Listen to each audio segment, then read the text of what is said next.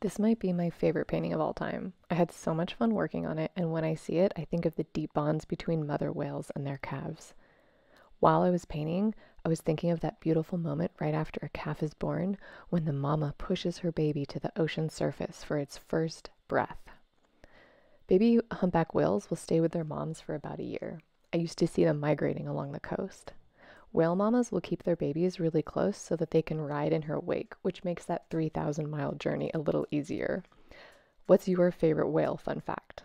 Let me know in the comments, and thanks for watching.